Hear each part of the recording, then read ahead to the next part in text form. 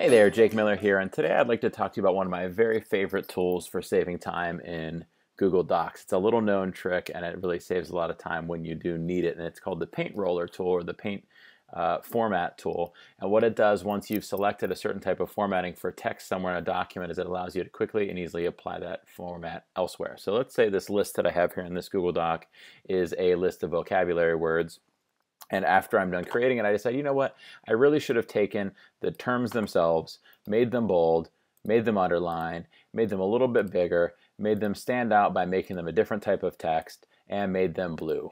Whatever that formatting I want is. Now I want to do that to all the other ones, so I would have to go through, highlight them, click bold, click underline, click the text size, click the font style, and then do it again for each of the next one. Very time consuming.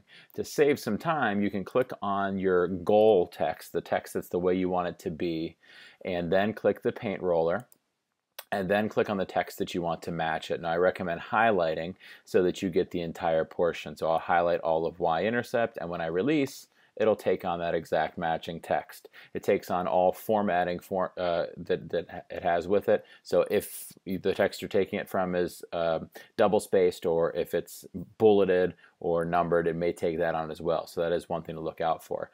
Notice that once I do it, I can click and then just click on the word I'm going for, but it'll only highlight one word at a time unless you highlight. Now, I've got 4 more to do. I don't want to have to go and click the paint roller tool each time, so what you can also do is click on the paint roller twice, and it stays pressed in. So let's try that again.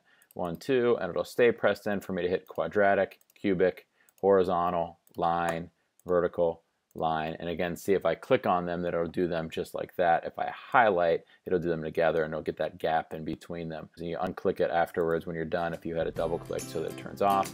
So that is the paint format, or what I call the paint roller tool. Super convenient to use, super easy way to very quickly get all your text to have the same exact format.